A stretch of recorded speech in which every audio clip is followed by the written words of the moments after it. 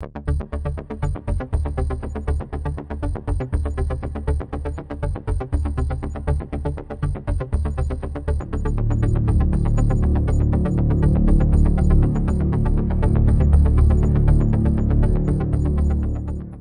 3rd, 2022, and this video is called Ukraine from World's Breadbasket to Global Famine. Now, this is something that I think we all should be concerned about with the present events that are taking place.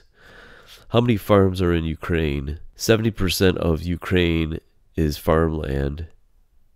Now, it's talking about that Ukraine can meet the food needs of 600 million people. That's pretty good for a nation of 44 million people and about 35,000 farms. Now, I think this is underestimated. There's way more than 35,000 farms, and I'll show you in a little bit why I say that. But 70% of Ukraine is farmland. Its agribusiness sector remains the most promising sector of their economy, with 41 million hectares of agricultural land covering 70% of the country, and it's 25% of the world's reserves of black soil. Now, Chernozem is a rich black layer soil that makes Ukraine one of the most fertile places on the planet. Now check this out. This thickness ranges from a couple inches to 5 feet thick of this layer of dark organic matter. Richest place on the planet per topsoil. Now, if you look at a Google map on the satellite, this is just blows me away.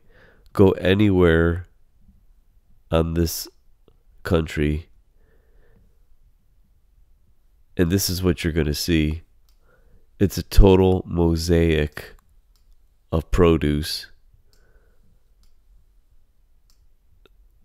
This is just nuts, the amount of farms are in this country. I thought like California had a pretty good amount of farming, but that makes Ukraine makes California like a little pimple. Look at this. This is like nutso. Like, look at tiny farms, big farms. Look at tiny farms, big farms. This is just crazy. Look how green it is. What are they growing here? They're probably growing everything. And look at this. No matter where you go in the country, anywhere, it just goes on and on and on. So that's over there. How about we go like right here? I mean, this is pretty impressive. The coordination of these crops and the food that they grow is probably one of the most mind-boggling things that I've been thinking about this. The efficiency of this country just is amazing.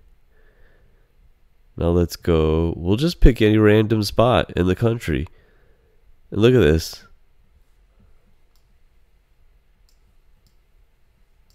No matter where you go, it's just crops and crops and crops.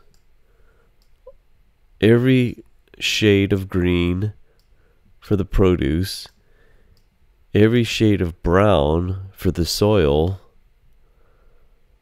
I mean, have you seen anything more impressive?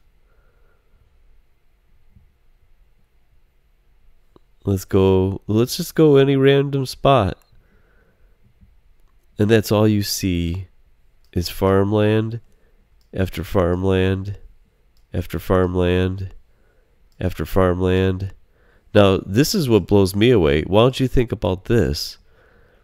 That all these farms are idle right now because of this conflict with Russia. And that's going to have major major consequences to the global food supply. That's why I think there's going to be a major famine. Look at this. Look at the color of that soil. It just goes on and on and on. Pretty envious of their farmers. Probably some of the best farmers of the world are in Ukraine. Let's even go on this little part where you would think there's nothing there except maybe vacation spots. But no, there's farms upon farms upon farms upon farms in this whole country. This whole country, that's the breadbasket of the world. And this is what the scary part is. The revelation of the horsemen in the book of the Apocalypse. The food-rich country's potential to feed the entire planet makes it hard to imagine a famine extensive enough to thrust the earth into a global crisis. Yet the third seal of Revelation 6, employing the symbol of the black horse, describes such a horrifying scene. Now, how could this happen? Well, it's happening right in front of our eyes right now. And you better get those little eye goblets out, because there's going to be awakening in the next decade, I have a feeling, if this conflict goes on for years. When he opened the second seal, I heard the second living creature saying, "Come and see." Another horse, fiery red, went out, and it was granted to the one who sat on it to take peace from the earth, and that people should kill one another. And there was given to him a great sword.